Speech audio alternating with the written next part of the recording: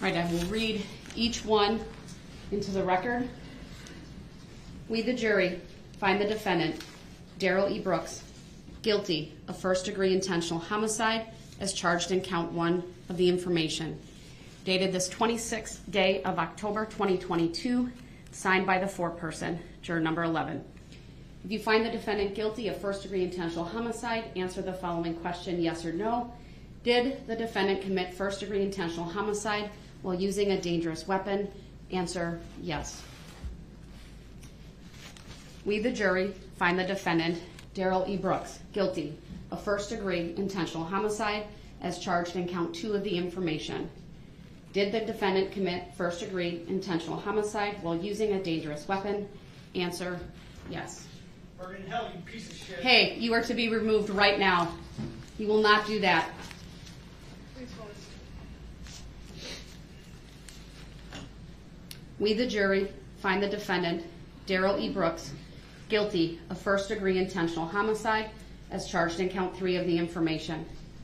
And I should state as to count 2, it was signed and dated by the foreperson, same as to count 3. Did the defendant commit first-degree intentional homicide while using a dangerous weapon? Answer, yes. We, the jury, find the defendant, Darrell E. Brooks, guilty of first-degree intentional homicide as charged in count 4 of the information, dated this 26th day of October 2022, signed by the foreperson. Did the defendant commit first-degree intentional homicide while using a dangerous weapon? Answer, yes. We, the jury, find the defendant, Darrell E. Brooks, guilty of first-degree intentional homicide as charged in count 5 of the information, dated today's date and signed by the foreperson. Did the defendant commit first-degree intentional homicide while using a dangerous weapon? Answer, yes.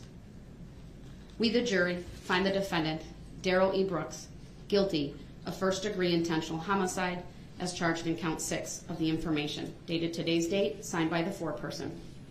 Did the defendant commit first-degree intentional homicide while using a dangerous weapon? Answer, yes. We, the jury, find the defendant, Darrell E. Brooks, guilty of first-degree recklessly endangering safety as charged in count 7 of the information, dated today's date and signed by the foreperson. Did the defendant commit first-degree recklessly endangering safety while using a dangerous weapon? Answer, yes. We, the jury, find the defendant, Darrell E. Brooks, guilty of first-degree recklessly endangering safety as charged in count 8 of the information, dated today's date and signed by the foreperson.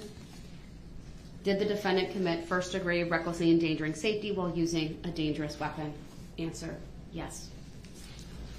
We, the jury, find the defendant, Darrell E. Brooks, guilty of first-degree recklessly endangering safety as charged in count 9 of the information, dated today's date, signed by the foreperson.